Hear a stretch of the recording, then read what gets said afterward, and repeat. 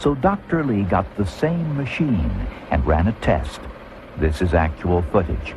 A pig was put through the chipper, since their skin and bones are similar to humans.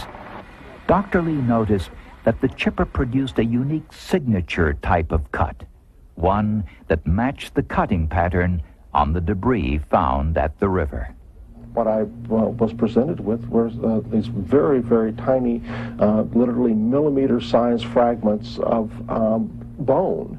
And in amongst some of these fragments, it was possible to see that some of the fragments indeed came from a human. Under a spectrograph, Dr. Harper noticed tiny grooves in the bones. The grooves told a story. They were formed by blood vessels inside the top of the skull, something only humans have. They also identified skull fragments from the side of the head. And these were the most important from a forensic point of view. So if the fracture is beveling outwards, we know the force came from the inside. We know it was a whole lot of force. So we didn't know if that's what killed her. We didn't know if she was dead before it happened. But we certainly knew she was dead afterwards. Okay. So now we know a human being is dead. The next question is, who?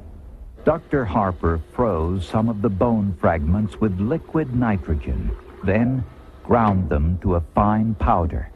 Tests revealed the bones came from an individual with type O positive blood, Helle Crafts blood type.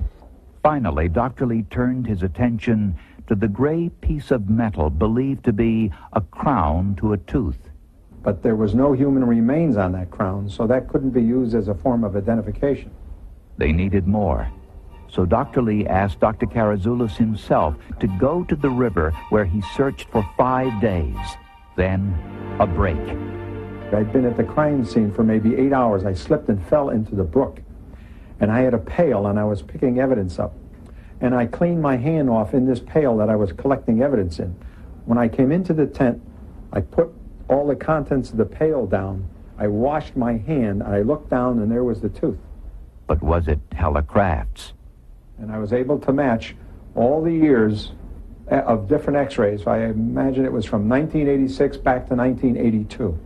So I had no doubt in my mind that the tooth I found came from Helle Crafts' mouth. Finally, the forensic team had an actual match. And they say, Helle Crafts' teeth are in this pile. And they were knocked out of her head violently. And we have a human head going through violent injury in the same pile. So we said, that means Helle Crafts is dead. Period. Based on the forensic evidence, Richard Crafts was arrested and charged in the murder of his wife.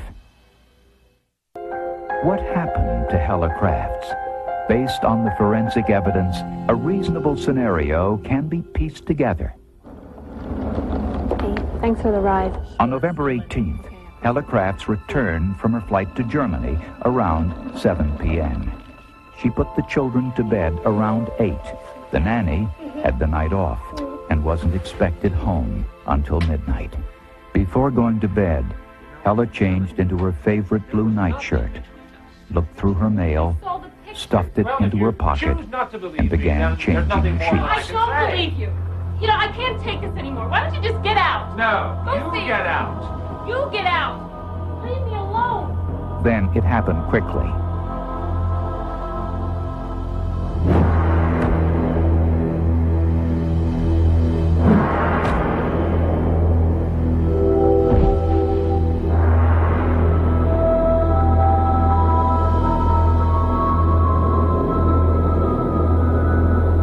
Using a police flashlight, the first blow knocked her to the ground. The second produced the blood splatter, hitting the mattress at a 10-degree angle.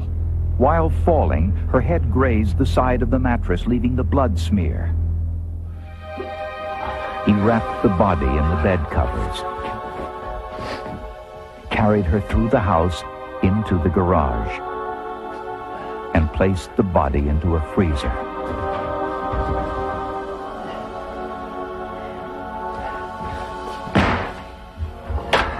Richard tried to clean up the blood with some towels which were later washed, but traces of blood remained on the towels, later discovered by Dr. Lee. Marie Thomas, the nanny, arrived home around 2 a.m. and went right to bed. At daybreak, Crafts took the children and the nanny to his sister's house, saying their mother had left earlier. Marie, hurry up! He then rented the largest commercial wood chipper he could find and a U-Haul truck, using his credit card. By nighttime, Hella's body was completely frozen. Crafts transported the remains, along with a chainsaw and some wood, to the river. The snowplow driver spotted the wood chipper on a bridge around 3:30 in the morning, and again near the river an hour later. Using his chainsaw, Crafts dismembered Hella's frozen body and put the pieces through the chipper along with some wood. Since the body was frozen, it produced little, if any, blood splatter. Most of the debris blew into the river. Only a few pieces fell short, landing on the bank. The mail Hella placed in her nightshirt pocket passed through the chipper, virtually untouched. Before leaving, Crafts took apart the chainsaw, scratched the serial number off, and threw the pieces into the river. How close was the brutal murder of Helle Crafts to the perfect crime? Boy, damn close. Damn close. And if that person truly believes they're not going to be caught and there's no fear or threat to them, they could get by a polygraph test. The key solving this case is so-called teamwork. Assembling a good team and work together. Amazing. You know, the human body writes so much of its history in itself.